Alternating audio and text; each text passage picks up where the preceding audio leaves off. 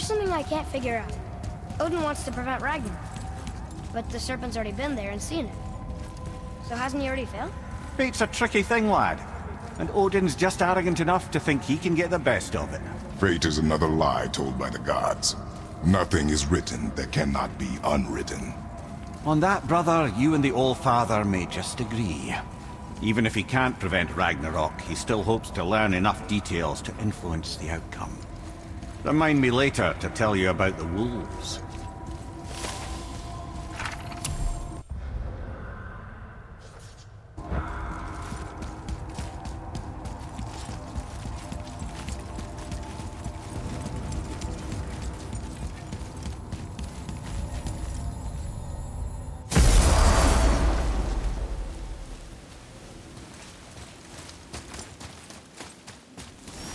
I felt blessed to lead such a loyal crew.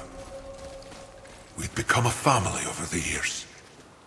And now, my family is cursed.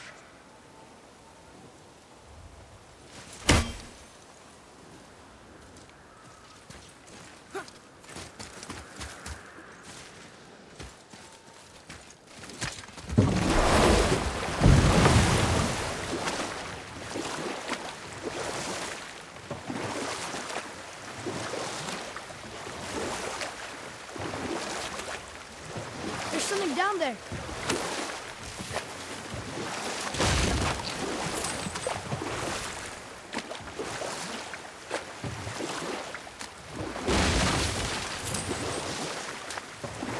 Mimir, I still don't get why you ever wanted to work for Odin.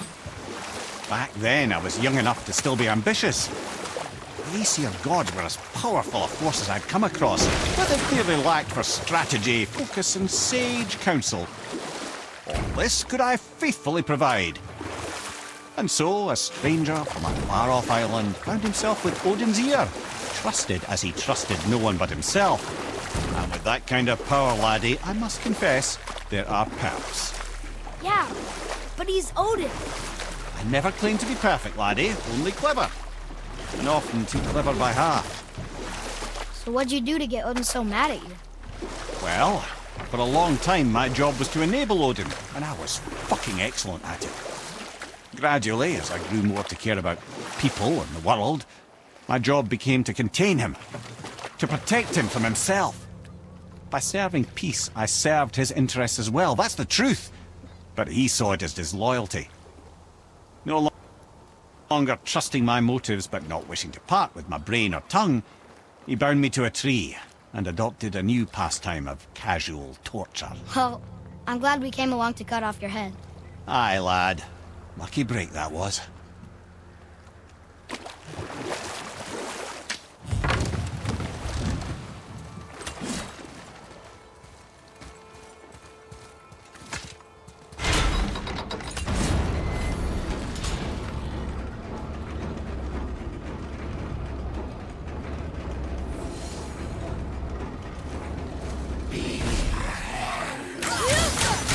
Sorry, not ready.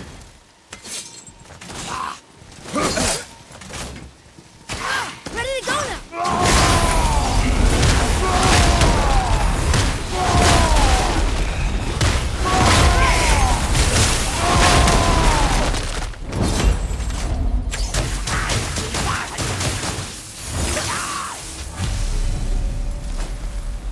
Were all those guys part of his crew? That's a tough crew. And all were his responsibility. That's a lot of responsibility. Does it frighten you? Responsibility. Oh, no. I don't think so. I mean, I think it used to, but not as much anymore. Why is that? Well, being out here, with you, makes me feel more grown up.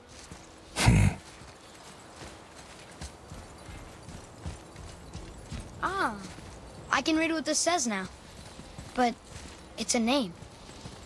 Hildur! Whoa! The name made it light up. It's the name of one of the Valkyries. That's quite curious.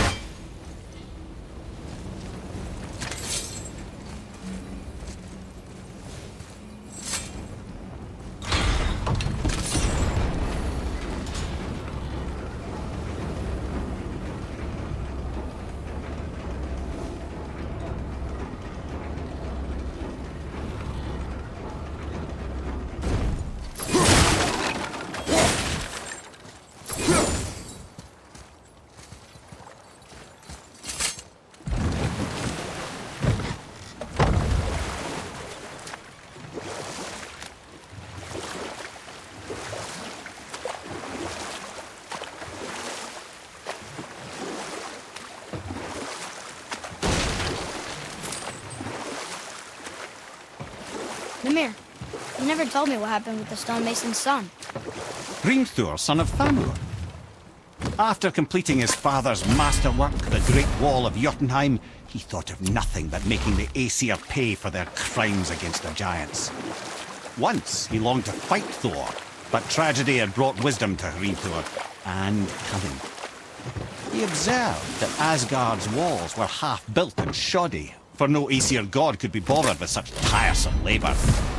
So Hrimthur adopted the guise of an ordinary man and made the Aesir an offer. He would build them majestic new walls, and if he couldn't build them within 2 turns of the season, they would owe him nothing for his labours. And if he succeeded, he asked only for an audience with the goddess Freya. Odin agreed, knowing the task was impossible, but intrigued by the stranger. Hrimthur made short work of it, of course. He had the benefit of his father's training and the aid of a magical stallion for fetching stones. Odin was not happy to find himself on the losing end of the wager, but he seemed to uphold his end of the bargain. Freya was sent to meet the mason, and to her surprise, he wanted only to whisper something in her ear. That being done, he made his way out of Asgard, and when he found Thor awaiting him at the gates of Midgard, he knew he had been double-crossed. But he didn't care, because his plan was complete. It was? What did he say to Freya? Only she could say for certain, but I've had many moons to work it out. Hrimthur knew that Freya loathed the Aesir, despite her marriage to Odin, and I believe he gave her the secret to Asgard's defences.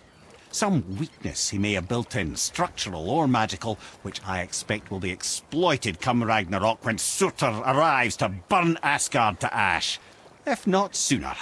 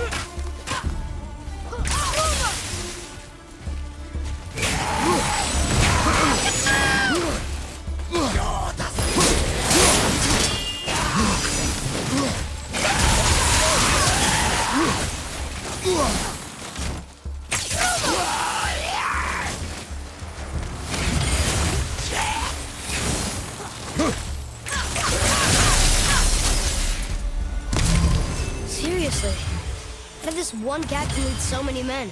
He had their loyalty, so they followed. And then they all died. He must have been a bad leader. Why do you think that? Well, he led all these men to their deaths. True. But these men chose to follow. Even good leaders make poor choices. The best take responsibility for them.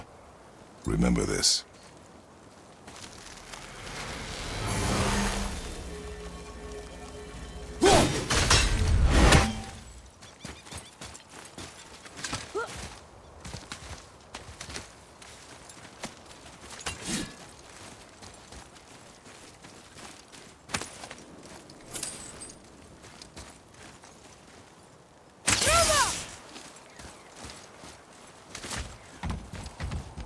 Boy, over here. Sir!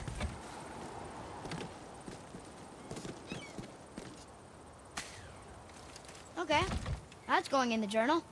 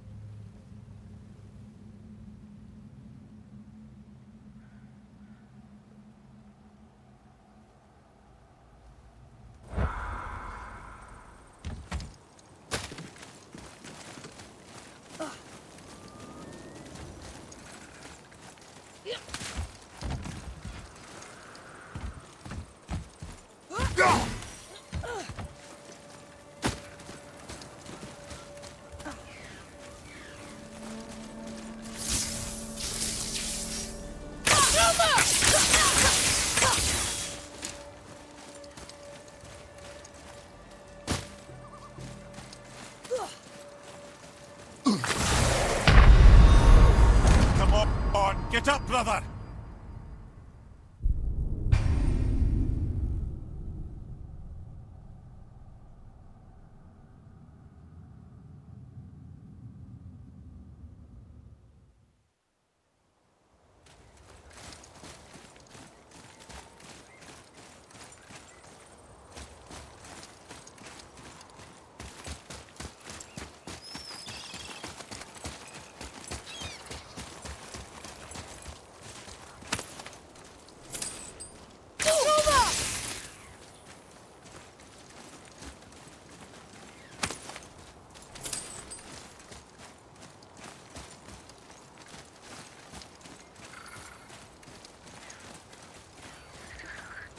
Father, were you ever a leader? Many years ago, yes. I led men in battle. Were you a good leader? It is complicated. Did you ever... No more questions, boy. Focus on the task at hand. Yes, sir.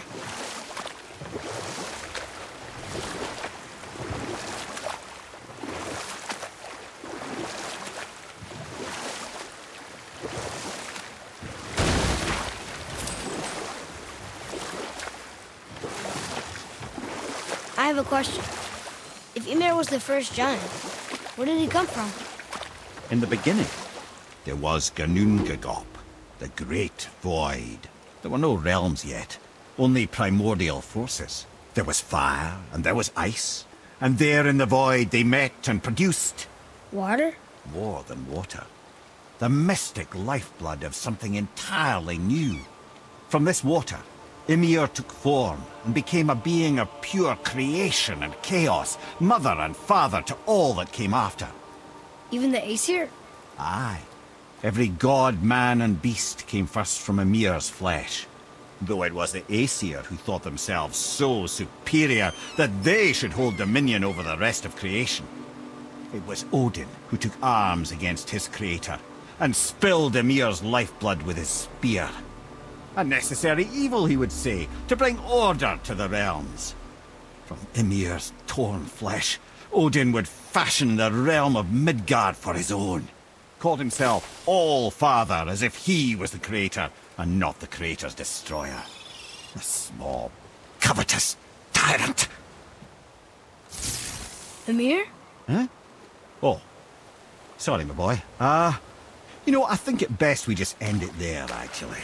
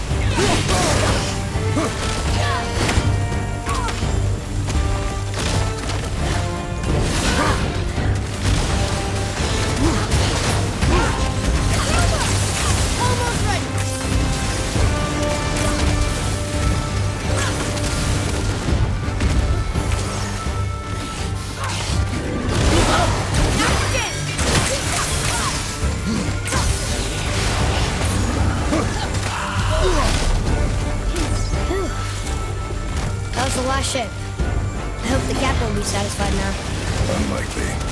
He was determined to put these men to rest himself. But he would have never been able to. That does not matter to him. Our victory will only remind him of his failure. Then, why do we do this?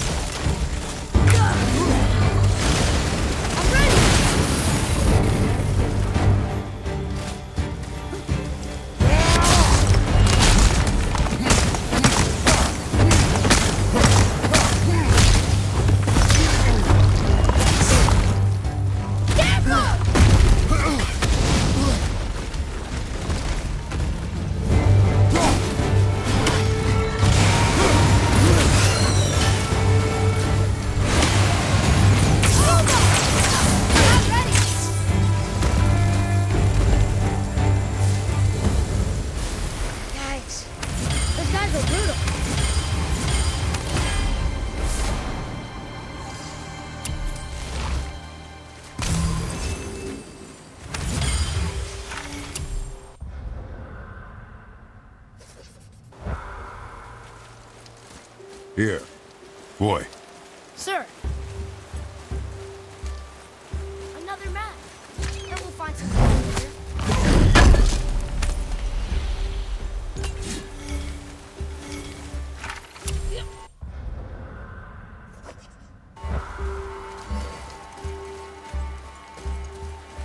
Father, why did you really want to help the Spear? You need the experience. I've had plenty of experience fighting these things.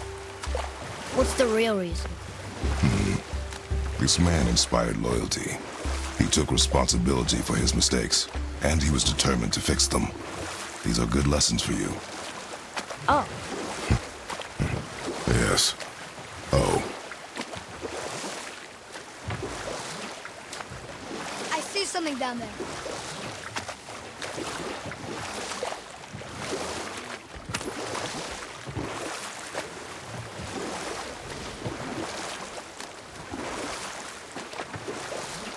Ed, you are full of stories.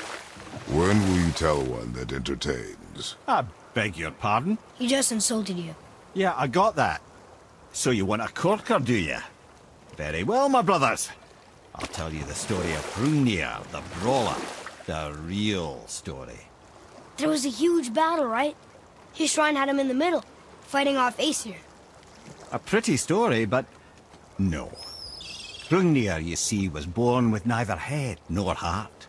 So the giants had to complete him with stone. He was strong, to be sure, but also a perfect simpleton. Odin met him wandering in Midgard one day, found him so amusing, so harmless, so gullible, that he invites him back to his palace in Asgard. There he gives Hrungnir his fill of mead, and goads him into all manner of boasts and antics, all for the amusement of the court. I was there. I saw the Aesir laugh as Hrungnir leapt upon his shield and swore he'd kill us all and take our womenfolk back to Jotunheim. Then Thor shows up. And does he laugh? Oh, no. Thor takes one look at the drunken stone buffoon and brings down Mjolnir on his head so hard that he's got chunks of Hrungnir in his own skull to this day. Thor is so startled by the face full of rock, he doesn't notice Hrungnir's body topple right onto him with a sickening crunch. And again, the roars of laughter echo through the palace halls. That's an awful story, Mimir. Nothing like the ones Mother told me. Let that be a lesson, my son. Truth is seldom so pretty as myth and legend.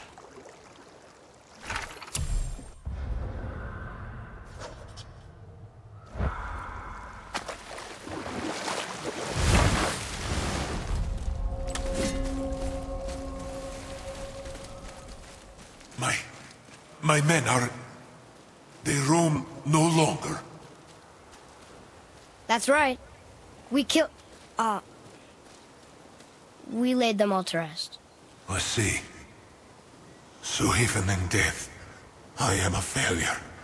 But in life you were honorable, strong-willed, and you inspired loyalty. These are good qualities, aren't they, boy? Yeah. I couldn't believe how many men followed you here. I thank you for your kind words.